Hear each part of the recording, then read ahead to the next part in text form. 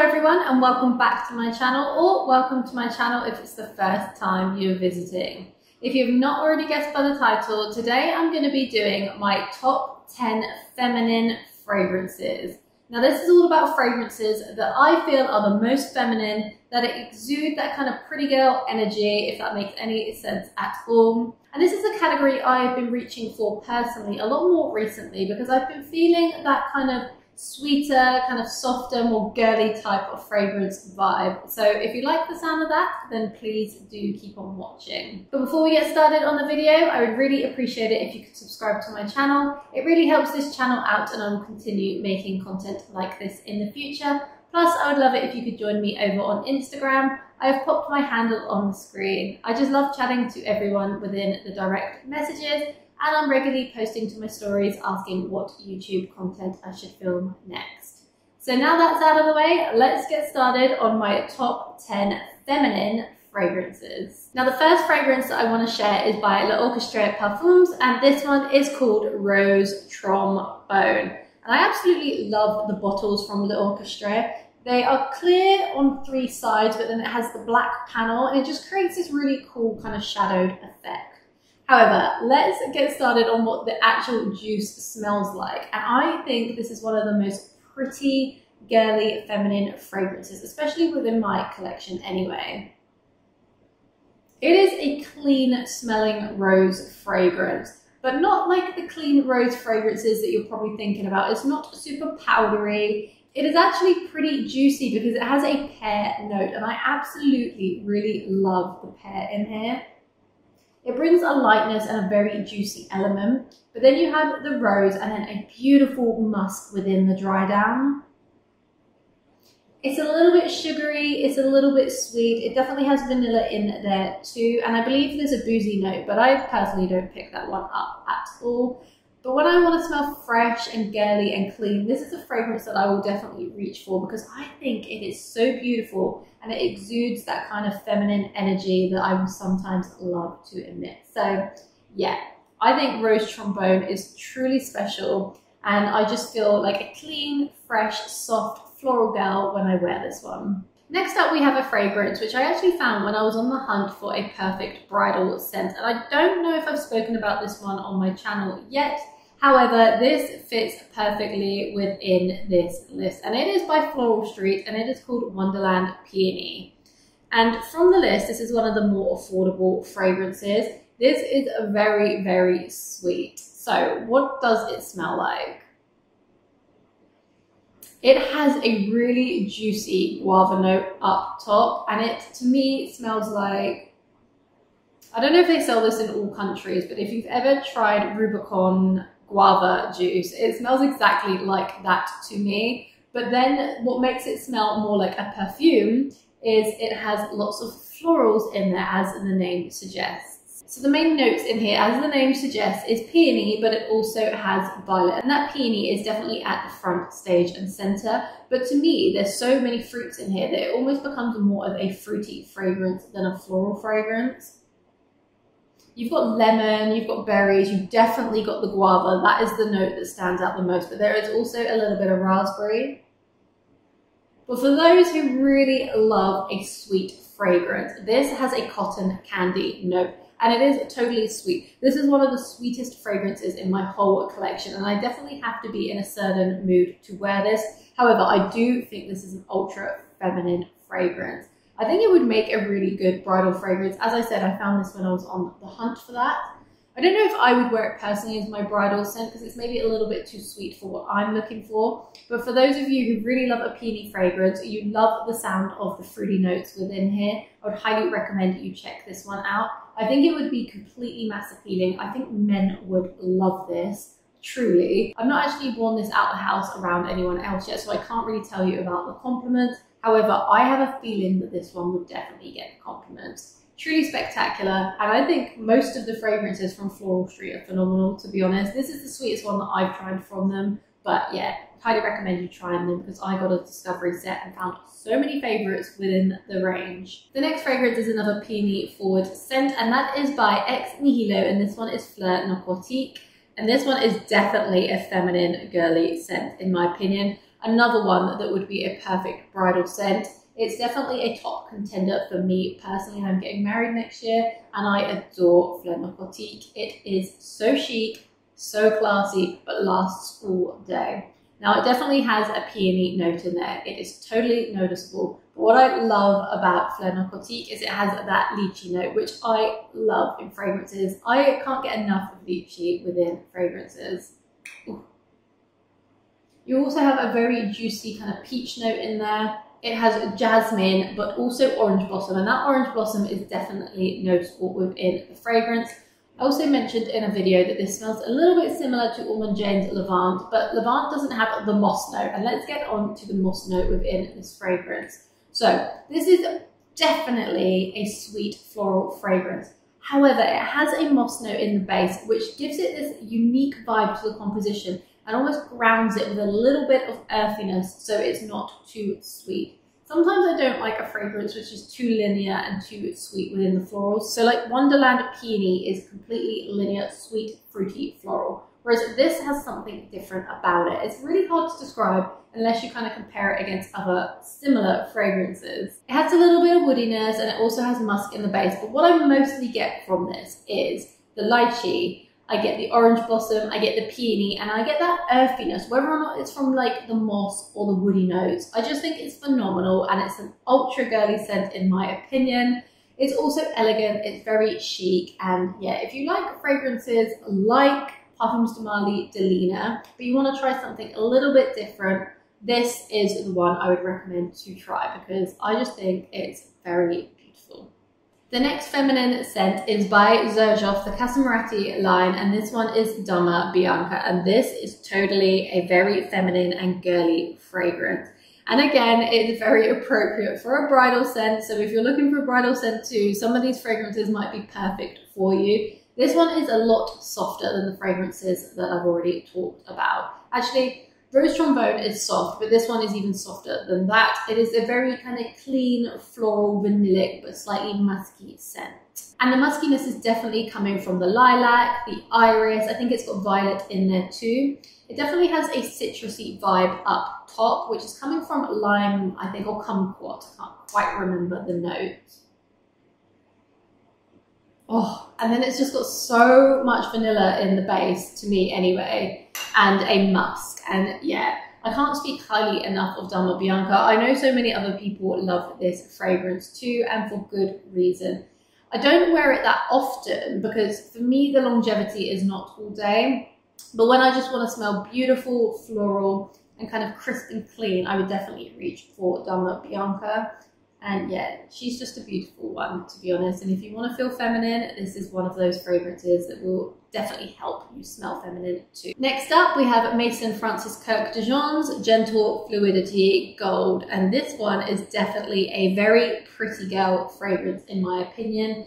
It is so special from Maison Francis Kurkdijan, and I slept on it for far too long because I've said it in another video, but whenever you go to the counter, they have a lot of very strong, very beast mode fragrances, and this kind of gets overshadowed a little bit. However, once I actually tried it properly on the skin, I really realized how beautiful it was. The simplicity is what makes it so perfect. So in essence, it's a very vanillic scent. It does have a little bit of amber in there, but the juniper berries make this so different.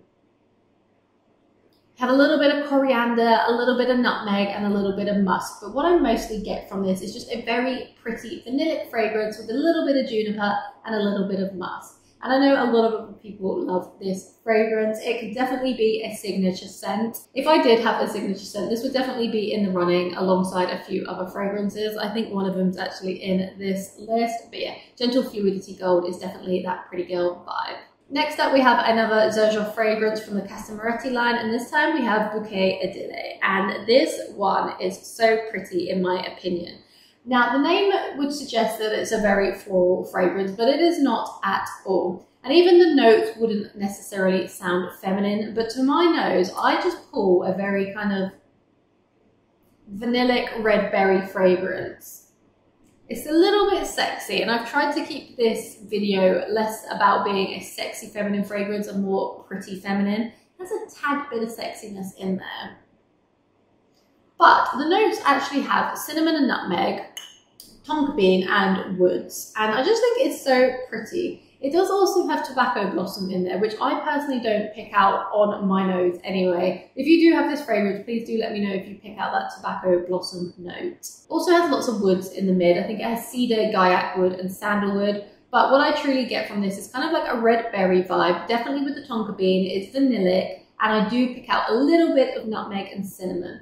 It is a feminine fragrance in my opinion. I definitely feel very feminine when I wear this. I think it's ultra gorgeous, a little bit sexy like I mentioned, and yeah, I just feel very pretty when I wear this one. It would suit a red dress, to be honest. So if you were wearing maybe a red silk dress or a red silk blouse, I think that would be a beautiful vibe. Or even like my hot pink top that I'm wearing at the moment. So yeah, one of my feminine choices is Bouquet Ideale. Next up, we have a fragrance from Mon Guerlain, and this time we've got Mon Guerlain EDP. And this is an absolute classic. I think it's very feminine and very girly. In essence, it's a vanillic fragrance with a little bit of lavender, a little bit of tonka bean, and it does have a licorice note, but it still pulls ultra feminine. It's stronger than some of the other fragrances I've spoken about at the moment. This definitely packs a punch.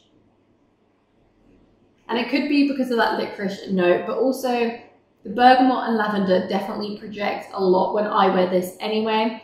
But for me, mostly, it's a tonka bean and vanillic scent with a little bit of licorice, a little bit of citrus, and you do have that powdery iris in there too.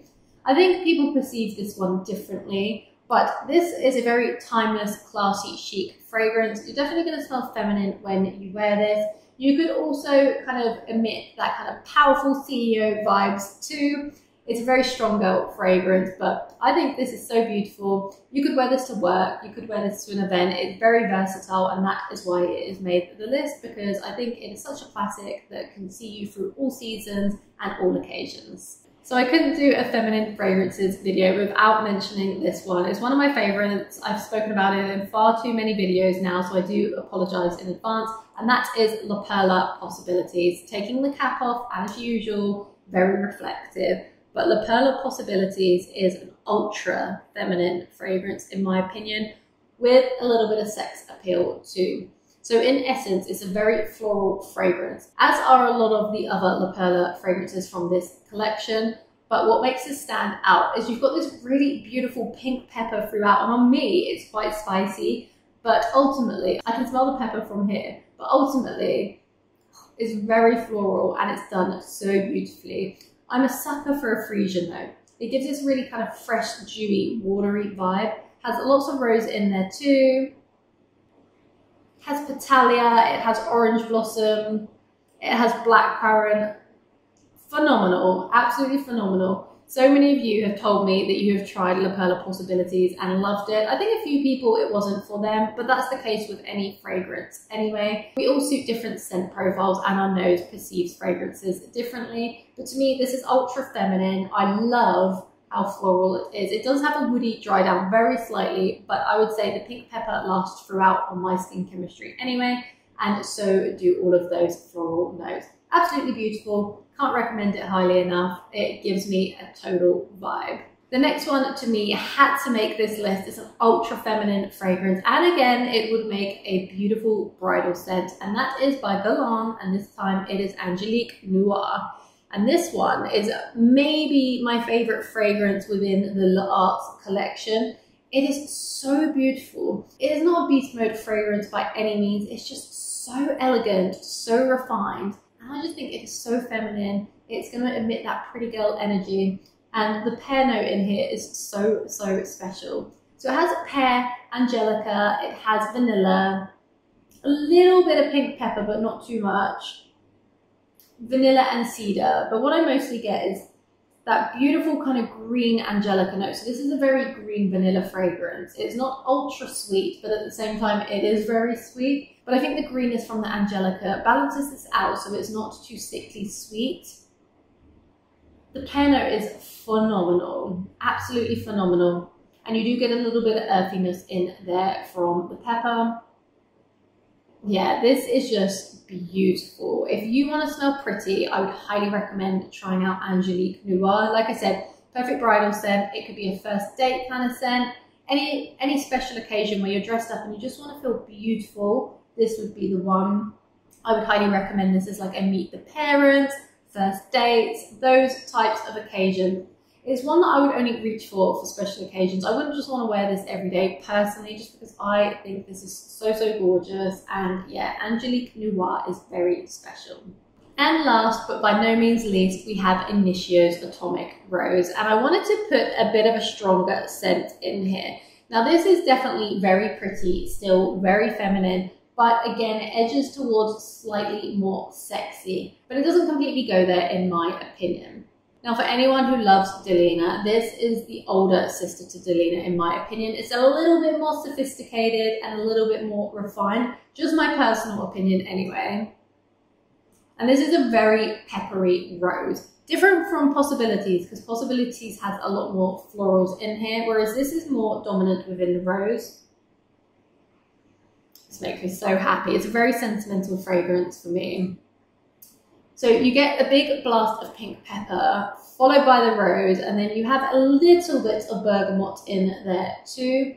But the feeling I get when I wear this is, I don't know, it's hard to explain because it is sentimental. So my partner actually bought me this fragrance. It's the type of fragrance I would wear on a date night or on a special occasion. I would wear this to maybe someone else's wedding or a formal occasion. I just think it's super, super pretty and very likable too. It does have vanilla and amber in the base, but truly I mostly get a pink pepper and rose fragrance. It's sweet, but not too sweet at all. Totally feminine, very pretty. So many of you have probably tried Atomic Rose or anything similar to Delina. Please do let me know in the comments if you've tried this one and if you like it. So that was a roundup of my top 10 feminine pretty girl fragrances. Now, I don't have too many feminine pretty girl fragrances in my collection. I typically would go for kind of the sexy fragrance or maybe the more unisex style fragrances. However, like I said at the beginning of the video, I have been leaning more towards this category recently. I've been really enjoying my kind of pretty feminine, softer fragrances, and I would like to discover more. So please do let me know your top recommendations for feminine leaning fragrances, ones that just make you feel your best self and that make you feel ultra pretty, because I want to research them and I would like to sample some more. I'd like to grow this category of my collection. So yeah, please do let me know your recommendations in the comments below. But thank you so much for joining me today. It's been a pleasure as always. I love chatting with you, even though I'm kind of virtually chatting to you, but you know what I mean. So I hope to see you all soon in a future video to come. Thank you so much and goodbye.